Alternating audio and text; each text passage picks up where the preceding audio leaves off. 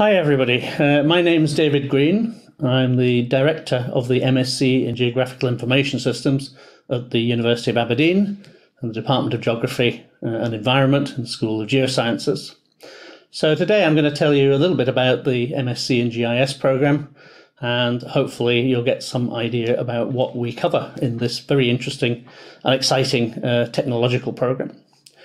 So the program itself covers a very wide range of the geospatial technologies, from exploring geographical information system interfaces to spatial databases to GIS software implementation and the use of UAVs or drones for environmental data acquisition and remote sensing, and new for the coming year, a module on web GIS and online mapping.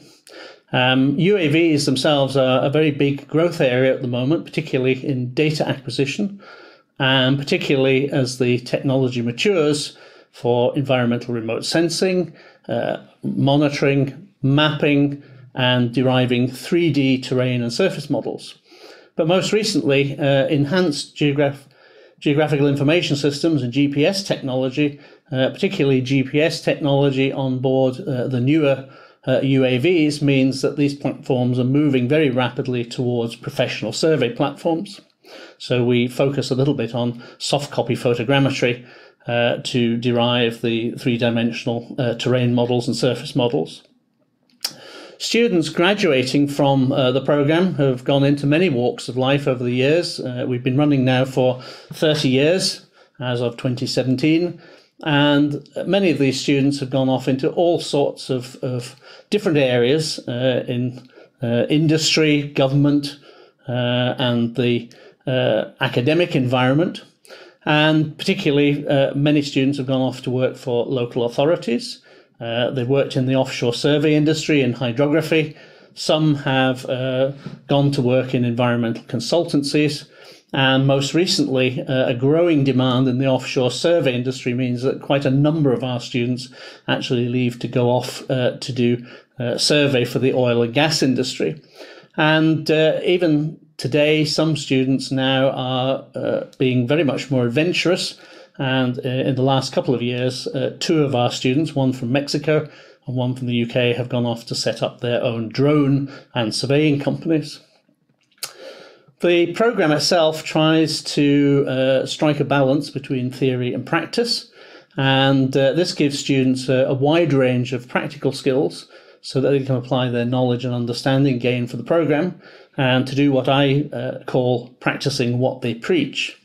There is clearly a strong vocational element to the programme, and some of the key things that we actually focus on are, for example, cartography and digital mapping, global positioning systems, programming with Python and R.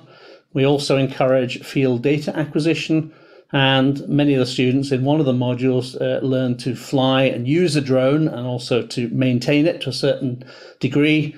We look at aerial sensors. We process the images of satellites with digital image processing software. We encourage students to look at the role of apps in geospatial data collection, and increasingly with the UAV popularity, there is a demand for learning how to use photogrammetric techniques in the form of soft copy photogrammetry that now is the basis of many of the image processing programs which turn your drone imagery into a usable image, a mosaic, or a digital terrain model. In addition to this, of course, we touch upon slightly more basic things such as the history of the technologies. This is in essence really what I call the philosophy of the subject. Gives you an idea of where it originated, how it's evolved and developed over time. And we also consider how GIS can actually be implemented in the workplace. So, for example, if you become the GIS person in an organization, you may be asked to set up the GIS data collection and processing hardware and software, and of course we try to give you some insight into what that actually involves. So they're all very practical, usable skills that you would acquire from the program. We also try to develop students' communication and transferable skills particularly helping students to explore the scientific literature, to communicate their work in a written form or a verbal form. And at the end of the MSc program, students are given the opportunity to present their work in a workshop presentation session to an invited audience and the external examiner, which provides a good way for the student to learn how to network and communicate with a wider audience who may be interested in the work that they've done in their research dissertation. As part of the program also, we have a number of short site institutional visits. So, for example, we go to visit offshore survey companies such as Fugro in Aberdeen. We've been to Aberdeen Harbour Board to look at their dredging programme, which uses hydrographic software and geographical information systems. And we also visit the James Hutton Institute to look at their 3D landscape visualisation suite.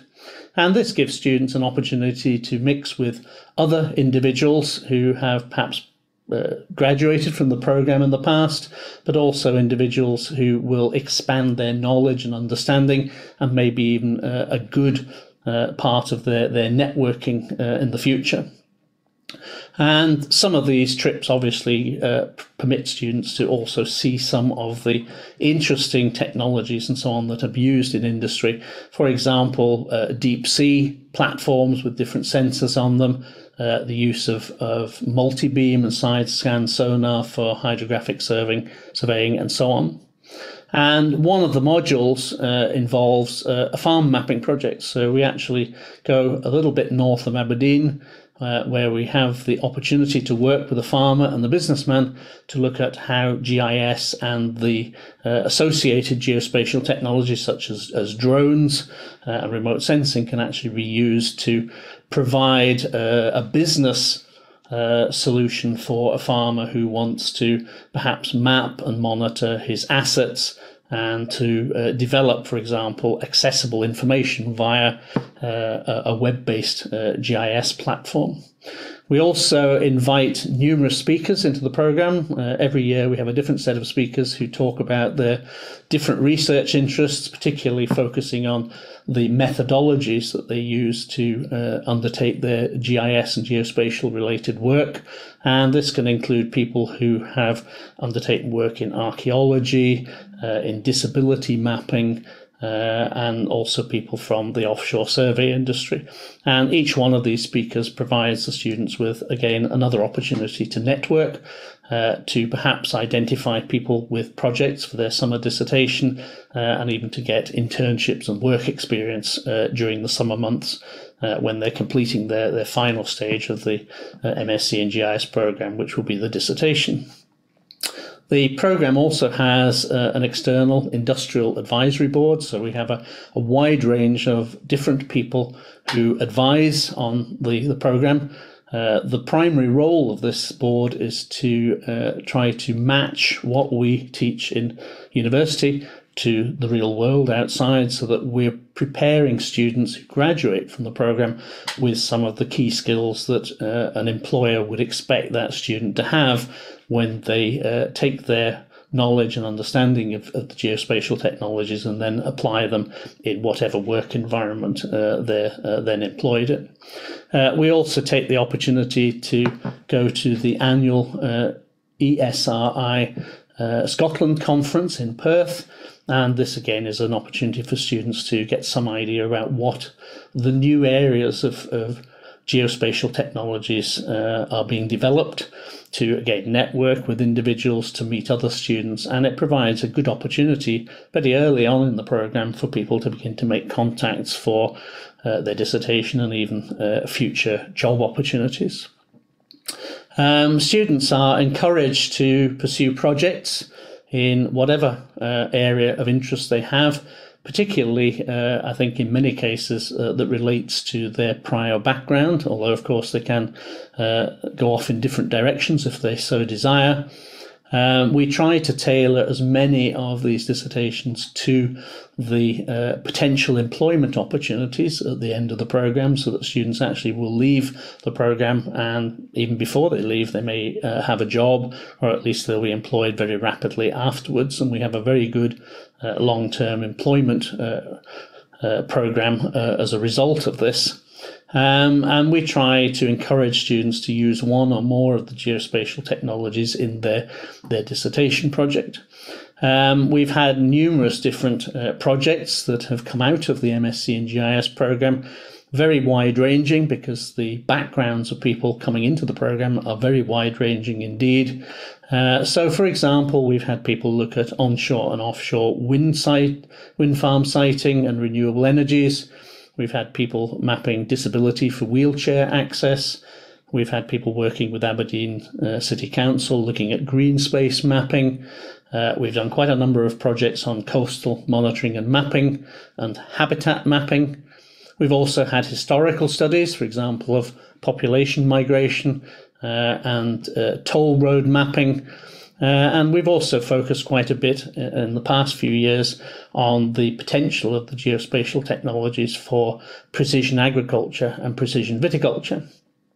Some of the more interesting projects that have come out of the programme have been where students have looked at using GIS within a building, so to complete a GIS database for managing the in-store products in the store. And we've also done some studies with harbour surveying and harbour survey.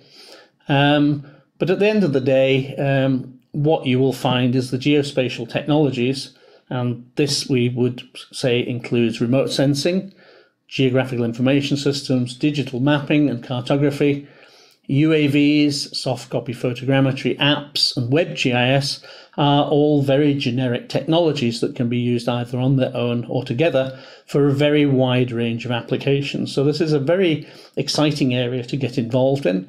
The programme has been running, as I mentioned earlier, for 30 years. We have a very strong, successful employment.